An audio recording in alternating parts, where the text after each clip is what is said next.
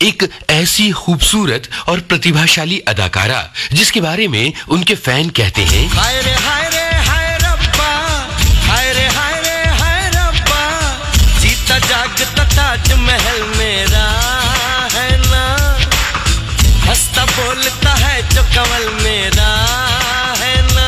तो आइए, स्कूली शिक्षा खत्म करने के बाद ऐश्वर्या राय बनना तो आर्किटेक्ट चाहती थीं।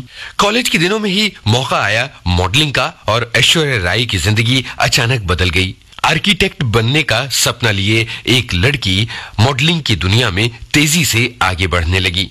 फिर आया सन 1994, जबकि मिस इंडिया कंटेस्ट में ऐश्वर्या राय सुष्मिता सेन के बाद दूसरे नंबर पर रहीं और उन्हें मिला मिस इंडिया वर्ल्ड का ताज। इसी साल ऐश्वर्या राय ने जीता मिस वर्ल्ड का टाइटल।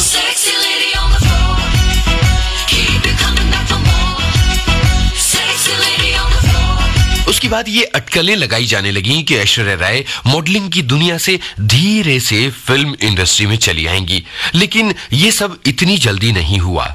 ऐश्वर्या राय की पहली फिल्म आई तमिल में, जिसका नाम था इरुवर। ये सन 1997 में आई थी। हिंदी में ऐश्वर्या राय की पहली फिल्म थी और प्यार हो गया, जिसमें उनके नायक थी। 1998 में ऐश्वर्या राय की फिल्म आई जीन्स। प्यार जो मचले इस दिल में,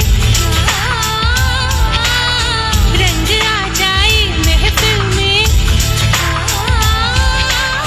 तू जो पिघले लहजे में बोले, झूलू तेरे होठों के शोले, प्यार पाके गीत गा के कहूँ दिल में जो है बातें प्यार की। हाय रे हाय रे हाय रब्बा, हाय रे हाय रे हाय रब्बा। ये एक तमिल फिल्म थी और ऐश्वर्या राय की तीसरी फिल्म थी। सन 1999 ऐश्वर्या राय की जिंदगी का सबसे महत्वपूर्ण साल था, जबकि संजय लीला भंसाली ने अपनी फिल्म हम दिल दे चुके सनम में की कामयाबी ने फिल्म इंडस्ट्री में ऐश्वर्या राय का राह की फिल्में मिलने लगी थीं। इसके बाद आया साल 2000, जबकि मंसूर खान की फिल्म जोश में वो शाहरुख खान और चंद्रचूड़ सिंह के साथ की फिल्म देवदास।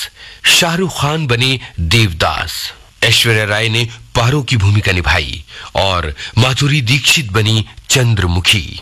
इस फिल्म में एक ऐसा गाना था जिसमें माधुरी दीक्षित और ऐश्वर्या राय एक साथ नृत्य करती हैं। सुनहरे पर्दे पर उस दौर का ये सबसे बड़ा मुकाबला था, जिसमें माधुरी दीक्षित और ऐश्वर्या की बांग्ला फिल्म चोखेर बाली की और इस फिल्म में उनके अभिनय की बहुत तारीफ हुई। साल 2004 में गुरिंदर चड्ढा ने ऐश्वर्या राय को एक अंग्रेजी उपन्यास पर बनी अपनी Hollywood film bride and prejudice के लिए साइन किया, जिसमें उनके साथ थे मार्टिन हेंडरसन। इस फिल्म में ऐश्वर्या राय ने अपने अभिनय के जरिए बड़ी तारीफ बटोरी। अब हॉलीवुड में भी ऐश्वर्या राय एक समर्थ अभिनेत्री के तौर पर जानी जाने लगी थीं।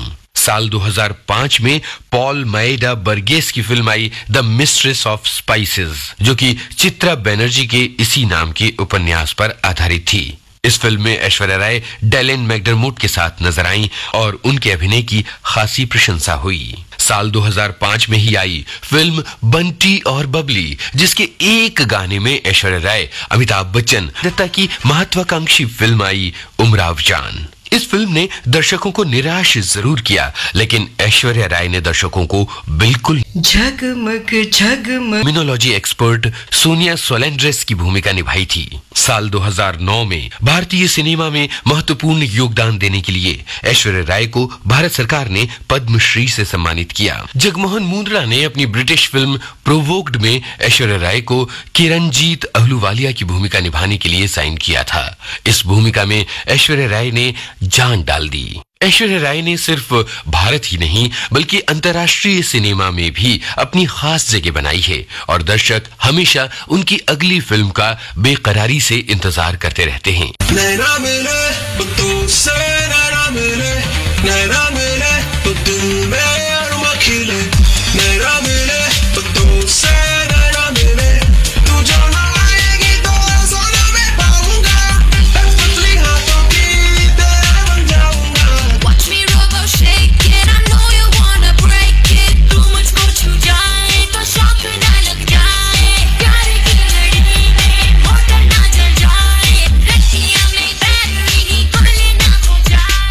साल 2010 में आई ऐश्वर्या राय और अभिषेक बच्चन के अभिनय वाली मणिरत्नम की फिल्म रावण।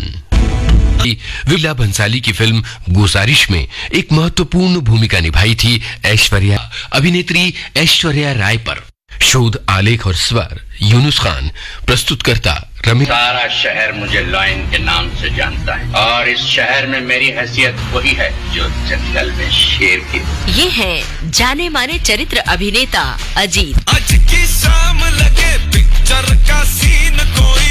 विनोद नाम है मेरा, लेकिन सारा शहर मुझे भल्ला के नाम से जानता है। और ये है अजीत के सुपुत्र, टीवी और फिल्म के अभिनेता शहजाद खान। पापा कहते हैं बड़ा नाम करेगा। 2 नवंबर शाम 4 बजे।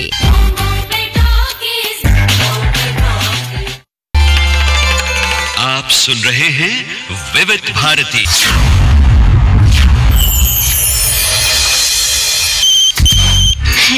हेलो फरमाइश।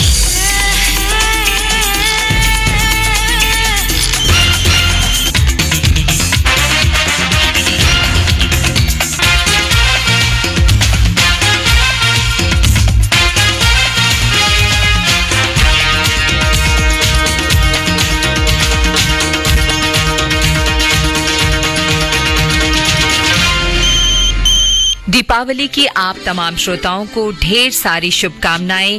प्रेम, सौहार्द, रोशनी, दिए का पर्व, रंगोली का पर्व, हम सब विविध भारती की ओर से आप तमाम श्रोताओं को शुभकामनाएं देते हैं।